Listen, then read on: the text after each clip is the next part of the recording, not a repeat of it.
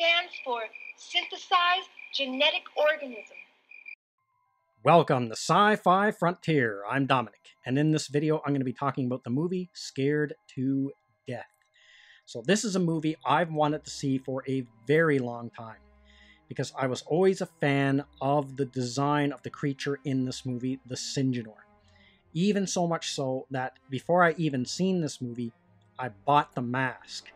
A few years ago, no, probably last year or the year before, I'm not quite sure, but they actually had the mask at one of the specialized Halloween stores for $80. And so I bought the mask, and the mask is awesome. And from what I understand, the mask is actually made from the original mold that they used to make the mask for the actual creature suit that's in the movie Scared to Death. So it's a really cool looking mask, and it's a movie I've always wanted to see. And finally got to see it a few nights ago because it's on Tubi right now, that free streaming service. And if you haven't checked that out, that actually is very, very good. I highly recommend it. It's got a lot of movies that are kind of hard to find, like a lot of cult movies and B movies and stuff like that. So saw this one on there, had to watch it immediately.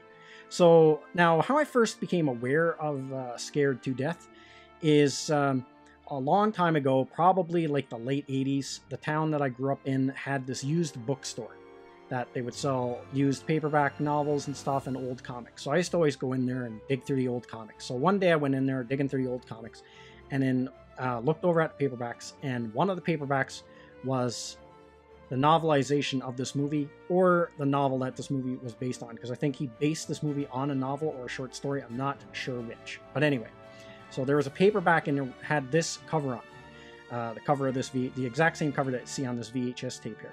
So I picked it up and I was just like enthralled and terrified by it at the same time, because the artwork was so good, but the monster in the painting looked so scary looking. And I was thinking, like, what is this from? Is this a movie as well? And so then found out it was a movie, and then always wanted to see the movie, but never could find it anywhere to rent or buy or anywhere else like that. So then years later down the road, probably around like 2003, 2004, the local video store I used to always go to and rent movies, they were selling off all their old VHS tapes because they had converted everything over to DVD at that point. And so one of the VHS tapes they had in their discount bin was actually the sequel to this movie, Syngenor. So I bought it because it was like really, really, really cheap. So I bought it, brought it home, watched it. It was like a very bad movie. So still wanted to see the first one, the Scared to Death film, but still could not find it anywhere to rent, nothing like that. So until a few nights ago, it came on Tubi, and finally I watched it. So finally I got to see Scared to Death after all these years wanting to see it. And I have to say, after finally getting to see it, it was a terrible movie. So now I'm going to get into talking about the plot somewhat. So spoilers if you haven't seen the movie. So the whole gist of the movie is someone had genetically engineered a creature in their lab, and it escaped. And then without them realizing it had actually survived. They thought it was dead, but it had survived and had grown into this full-size monster. And then it was leaving the sewers, coming out and killing people. So everyone, the police think it's like an actual serial killer. And so then there's this guy who is like now a novelist, and they want to recruit him back into the service, but he used to be a cop, but he doesn't want to be one anymore because he was so good at investigating like serial killers and stuff. So they want to bring him back on the force. His buddy wants to bring him back to help him try to solve this case of what all these killings are. So he kind of doesn't want to get involved, but then he gets into a relationship with this woman, but she ends up, so he kind of starts getting drawn into this investigation. And then the woman he's dating, she ends up getting attacked by the Syngenor and put into this weird coma, because the monster doesn't outright kill her. So then, anyway, he ends up then realizing that it's not a person, that's a monster that's doing this. And then him and this other girl, who was one of the scientists that worked on the team that helped create this thing, they have to go out and then destroy it. So that's the plot of the movie. Now, the best thing about this movie, by far, is the design of the monster. Like, that's where it looks like all the money went. They made sure the suit, that the creature, it looks fantastic. It looks great. It looks very scary looking. And it would make, if someone had did like a toy or something, like Todd McFarlane did like a toy of this, or Hot Toys did like some kind of a really detailed action figure of this Syngenor thing, man, it would be a cool looking toy or a statue or something, because it's a fantastic design. Or I would love to see them do a remake of this actually today, and you wouldn't have to pump millions and millions of dollars into it. But you could probably do it a very good job of this movie now. Say if you did it for like, I don't know, 60 or 80 million, or like the kind of movie they put into like other horror movies, horror franchises nowadays, you could probably do a really good remake of this, I would think. And you wouldn't even have to alter the monster at all, because it looks so scary, and I think the design absolutely holds up by today's standards.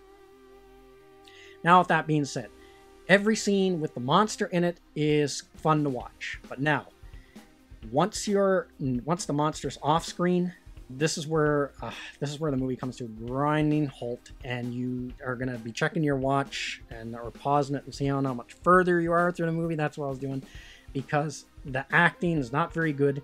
You don't care really, and you honestly, like, you're not. I didn't care about the characters. I didn't care about their relationships. Like, they're all so badly written, and like weird dialogue that they had in this movie.